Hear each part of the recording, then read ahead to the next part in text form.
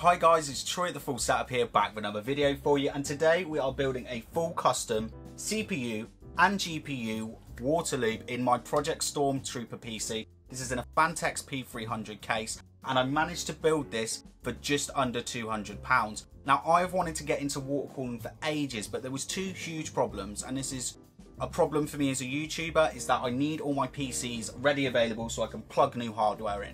So I knew that I was going to have to build another Intel rig, which I'm going to be building next month. And the other part, really, it's price, isn't it? Water cooling is really expensive. Now, you might see some really cheap water cooling builds, like I even priced up doing a full CPU and GPU loop for like about £130. But that was going to be using copper radiators, barb fittings. It wasn't going to look very nice. Do you know what I mean? It was just like, I might as well just bought an AIO and not called the graphics card. It just wasn't going to be nice. But I still wanted to build something on a budget, so I set myself a budget at £200, and from that I've been able to use compression fittings. We've got an EK water block, you know, pump reservoir. Look at it, the thing just looks beautiful. Now, as for that budget, the £195 budget, so this is everything on screen, and there will be full links in the description to where I bought everything. The one thing I haven't included is fans, and I'm going to talk about that a little bit later in the video. And we're going to go in a minute. We're going to have a full look at the build as well. I'm going to do a start to finish build for you as well. Now, one thing to mention is this is the first time I've done water cooling. It's, you know, I've had a few practice runs, but this is the first time. So I'm a little bit more focused on just getting the build done. Now, all the parts you're going to see in this video, I've already done separate videos in the Project Stormtrooper playlist. They're in the comments section, so make sure you check out that playlist if you like any of these parts. Anyway, I'm going to take you in for the build, and then I'm going to come back at the end of the video and just tell you a few things that I learned whilst making it, maybe some pros and cons of water cooling as well. So we're going to start off with fitting the water block first. Now, I do have full extended videos of all the parts that I bought already on the channel for anyone that's just tuning in for the first time. And the water block we're using today, this is the Bixby water block. This is £13 from Banggood. You might have seen this one recently as well, because I think Linus used the X299 version in his cheap water cooling video. And it was within a few degrees of an EK supremacy, which is a lot more money. So I'm just going to put a little bit of thermal paste on there. And yeah, very happy with this block so far. Obviously I haven't done any thermal testings yet, but it hasn't leaked. I've had a lot of this stuff on the bench for a couple of weeks now, just running around water. Haven't had any leaks, so I'm happy with that. Nice and easy to fit, comes with a nice backplate, like I said. More of that on the channel. Now, one thing I like to do when I'm ever screwing on water blocks, CPU blocks, I always try to alternate the corners and just give a few turns. This way you're not putting too much pressure on any side, you're not sort of making it buckle up. I will also apologise that there will be some background noise in this video today because I'm waiting on a few really important parcels, so I've got to have the window open. But yeah, then just go around, just tighten up each one at a time. And only have a finger tight. You don't, even with screw ones, you don't want to go too tight, especially if you're fitting it outside your case, because it will bend your motherboard. There we go, finger tight on, nice. I'm also going to remove the M.2 drive as well for now, because obviously that's going to be, and if there were any leaks, I don't want to, you know, lose my motherboard, and my M.2 drive would be. So we're going to have to fit the radiator and the pump all in one hit. So this pump reservoir combo, you can tell I've had too many AIOs in my life. This is just the magical DCP 450. Now, as you can see from where I've drained my loop, this isn't from leaks. I've got like some red from my red dyes, and I will clean it up when I get to the final build. I'll do that. As for the radiator, it's the Freeze Mod 240 radiator. Now, the one thing that I really regret was not buying a chunkier radiator. As you can see, it's only a 25mm thick radiator. I could have spent like £10 more and got a thinner radiator. So this is the Freeze Mod 240, but it is a copper radiator, no aluminium. And the reason I'm having to fit all of this is because I need to get these cables down through this hole in here. I can just sit that in there. I'm going to show you a little trick with my fans in a second as well, for anyone that hates. So yeah, here's my little radiator trick. Now, as you can see, I've got a screw in here. You'll just be able to see it, and a screw in here. And then it goes here, and then here, which you can't see, obviously, here, because you can't see it in the camera. But I'm alternating, you know, going like diagonals with the screws. So the fans are held in place. These are Notcher Industrials. And I know that's probably why you're like, this is why you haven't included the fans in the price, because then it'd be a £240 loop. I already own these fans. We'll talk about the fans at the end of the video. But what this allows you to do is just essentially line up your radiator. You're not holding fans in place as well. You know, this just like the radiator is already held in place. Obviously, we need to stick some more in there. It's that easy, and because I know it's so annoying sometimes trying to hold a load of fans in place. We're in, bang, radiator fitted. Just got to put 2 more screws in, but the holes are already lined up. It's that easy to install a radiator. One annoying thing with a phanteks P300 is that the holes for the fans, they don't go up very high. I reckon I can get a little bit more height out of it. It's something I was looking at for the final build as well, with sort of an angle grinder to push it up a bit. I might even, if I decide to go for a 280 radiator, I might even have to take the top power switch out and rig in another power switch as well, because most of the 280s I'm looking at won't fit in here. But one thing I knew when I was speccing out this build is that I wanted to do this bit of the run, put it in this little tube bit before I did anything else, because as soon as I start to run other tubes it's going to get in the way. And I've already come over the first hurdle. This is the hurdle of not putting things in the case, which is why I bought a couple of rotary fittings. So this is a 90°. Now these are all barrow fittings that I'm using. If you want to see these a little bit more in detail, check out the video. And then we have the fittings on the end as well. I've totally forgot what size fittings I'm using. 3858, I'm using 3858 fittings. So the problem is, I want to come out of here like that into there, and see we're right in the way of the ram socket. So I'm thinking we put this little bad boy in here, and then here we have a 90°. That one was a 45°. I might refer to it as a 90. So that's a rotary as well. Barrow fittings are very stiff, again with a 3858 fitting on the end. So we're going to put that one, so that sort of thing. So we should potentially be able to get the hell away from our ram, and I can easily get ram in and out as well.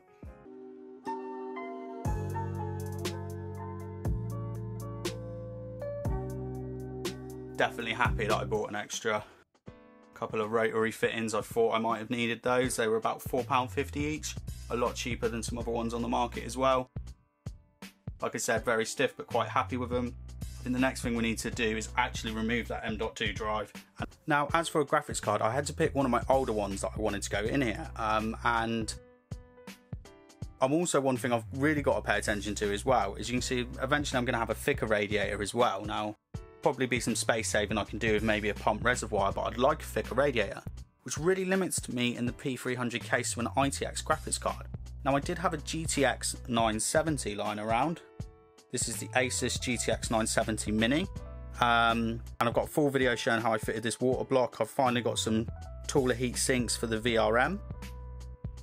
Have a look at that there. So this is the EK Thermosphere. Now, I could have obviously bought a much cheaper universal GPU water block, but one thing that I wanted to do was just have something that, the fact that it was universal and that I knew I could buy loads of brackets for it and use it in the future for when I do have a graphics card in here that's got a full cover block, sort of led me towards paying the extra money for it.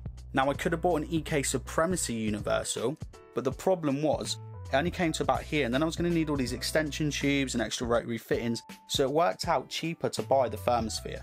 My only regret, as I did mention, is that I didn't get the nickel version because it was like £1 or £2 more. I was so focused on the budget that I didn't get the nickeled version.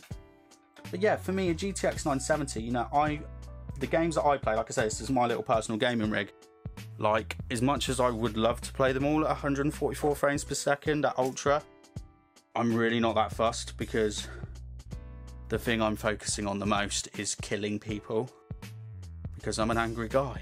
But as you can see already with the space here, I am going to have to get an ITX graphics card for this, so I think I'm probably going to get like a GTX 2060. Hopefully when they launch them, they launch like a mini version, so I'll review it for a few months on the channel, test out with loads of CPUs, and then we'll just stick it in here. Or yeah, or maybe a 2070 Mini. I really want to know how they perform before I buy one. A couple of things as well I wish that I bought were all matching stoppers, because I've got a silver one. The EK Thermosphere comes with silver ones, so I managed to take one of the black ones off of this and put it on there. I am going to get some better braided cables as well, with some cable combs.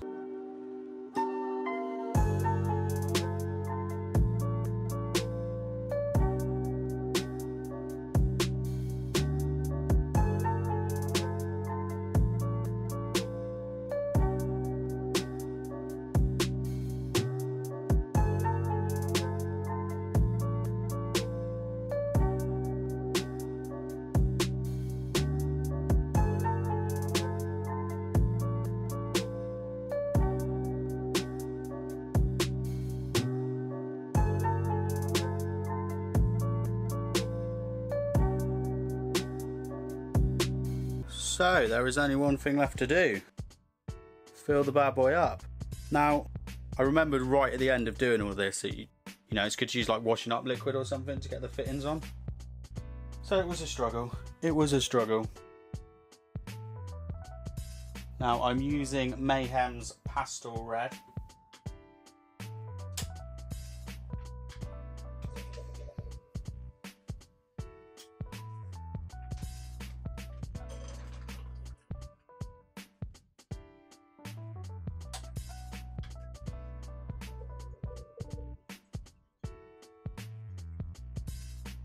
Okay, so we are on.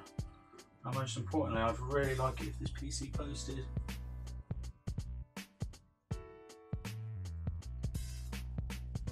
DRAM light on at the moment, although I think that is because I've got one dodgy stick of RAM.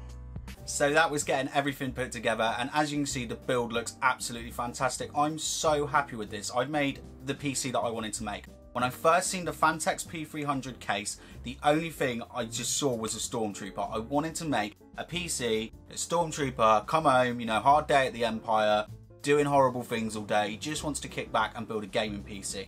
Now I know a lot of people would say that means just an all white and black PC, but I really wanted to get the red in there. I think the red really suits this build, and I'm someone that doesn't like the colour red. I've never really been a fan of the colour red for anything really.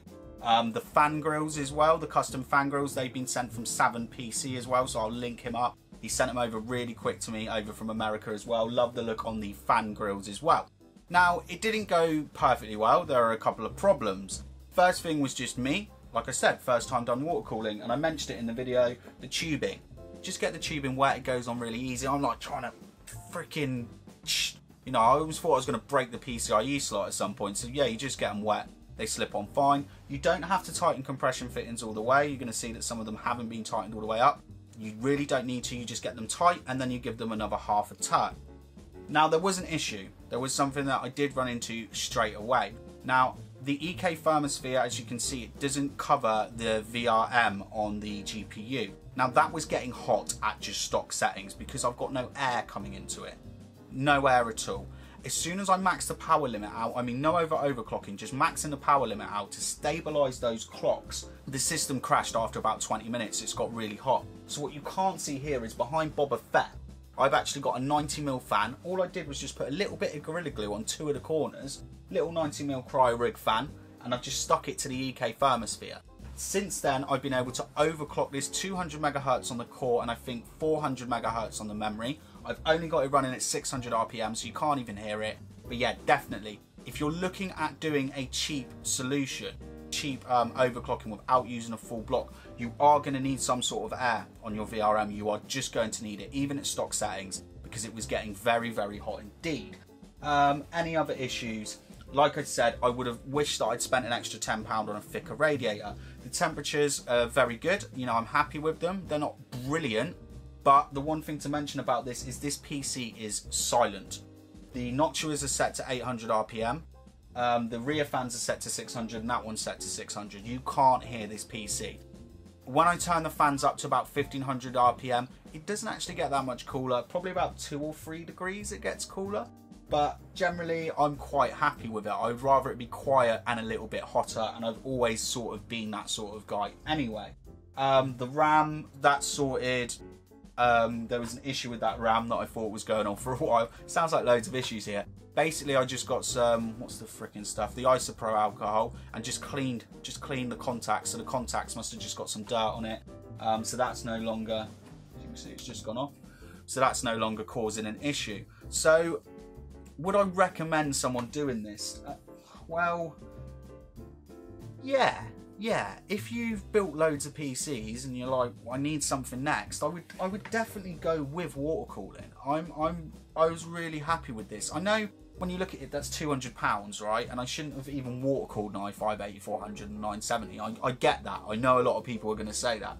And I could have spent that £200 more on a GPU and sold my 970. I could have bought maybe a 1070 or a 1080. I get that.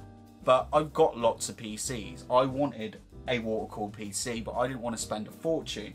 And I think I've done very well. I think it's been very good as a first go into water cooling. And I can actually reuse some of these parts. You know, if I built the £130 loop, probably anything except the CPU block, because that was the one I was always going to use, it probably would have just gone in the bin. The pump, it's fine for a system that size. It's only an AIO speed pump, so don't put too much stuff with it. But yeah, all in all. So the last thing was fans. Forgot about the freaking fans. Why didn't I include the price of fans? Reason for not including the price of fans, and I know what a lot of you are thinking, £40 fans, £195 build, now it's a £235 build. I know what you're thinking.